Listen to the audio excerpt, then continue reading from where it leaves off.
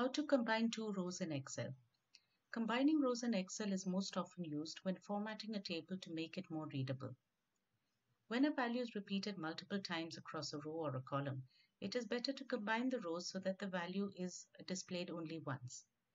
In this example, we have two rows where the value is repeated. So I want to merge these two rows together so that I want to combine or merge the rows so that only a single value or a single cell is displayed. So to do that, I select the cells and on the home menu, go to the merge option where I can choose to merge and center. Now I get a warning that merging keeps only the upper left value and discards the other value.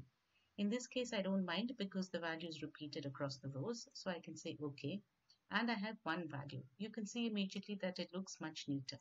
Now what happens when I need to retain the value in both the rows when I'm combining them?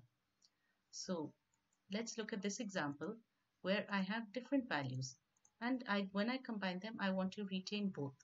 So to do that, we will use the clipboard. So under the home menu, open the clipboard, clear whatever is there, select both the values and say Control C, and that appears on the clipboard. Now I'll go to the upper left cell because this is the one where the value is going to be retained, and delete what is there by selecting in the formula bar and then pasting the values that I copied and press enter.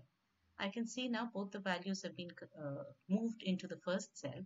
Now I can perform the same merge operation, and even if it's going to discard, I don't mind and say OK, and both the values are retained. This is how to combine two rows in Excel. Please read the appended article for more information.